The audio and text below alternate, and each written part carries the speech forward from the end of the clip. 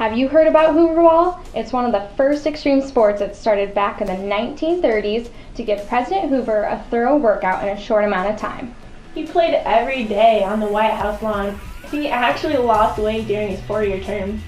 I'm Tori. And I'm Becca, and we're here to show you how to play Hoover-Ball. And how fun it is. Teams consist of 3 to 5 players, with 3 on the court at a time. Object is simple. Toss a 4-pound medicine ball back and forth over an 8-foot net on a typical volleyball court. If your team drops it or throws it out of bounds, you lose the point. Sounds simple, right? Well, we throw it hard, really hard, and the pace is fast. Each side of the court is divided in half, a front and a back. All lines are considered in. When men play, front-to-front court plays are not allowed. This helps prevent spiking, which is never allowed. The men serve from the back line. Women serve from the mid-court. Women may also pass the ball once, but then must return it to the back court. If a receiving team catches the ball out of bounds, it's still in play. The player should return to the nearest boundary and continue playing the point.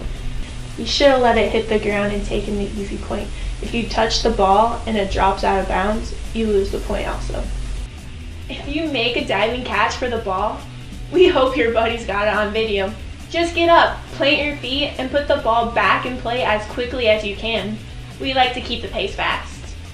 We score the game just like tennis, with the same team serving the entire game. Each serve is rotated and players may sub in between points. If players disagree on a play call, such as in or out, the point will be played over.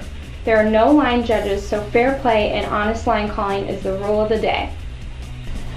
So how do you qualify to play for the national championship title? Just sign up. We're here to compete and have fun. You'll spend the first 5 hours playing multiple games to receive a ranking.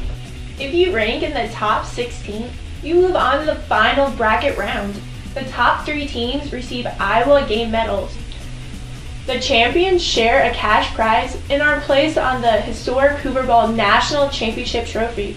It's on display in the Hoover National Historic Site Visitor Center. Do you have what it takes to become the next Hoover-Ball National Champion? Get in the game. It's the first weekend in August during Hoover's Hometown Days in West Branch. Learn all about it at hoover-ball.org.